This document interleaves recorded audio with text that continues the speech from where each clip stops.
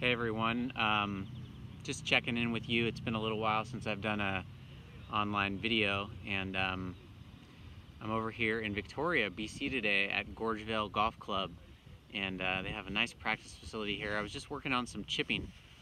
I want to review a few of the things that we've talked about with chipping, just to touch base on them. This is just going to be a short video, and I'll let you guys know when I'm going to do my next 20 to 25 minute video. But for now, what I'd like to review is just the basics of chipping. So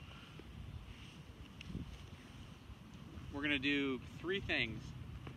We're going to do a distance from the ball check. So what I really like to do is I like to have 3 club head lengths from the ball. So I'm going to go 1, 2, 3. I'm going to get my feet right into there. I'm going to lock my weight into the front foot, so the instep of my lead foot here. If you're a lefty, it's your right foot. If you're a righty, it's your left. So I've got distance from the ball. I'm going to feel like my nose is right on top of the ball. I want to be looking down at it.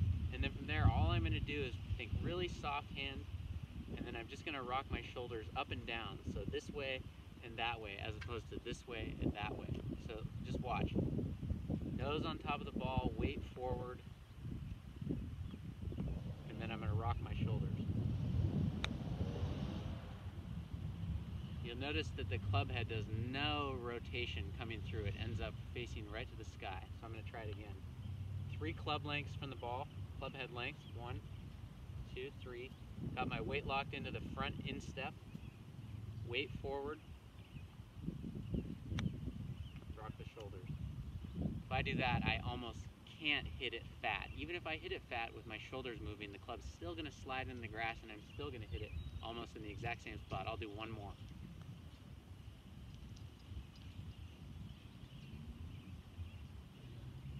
Locked into the front foot, nose on top of the ball, rock my shoulders.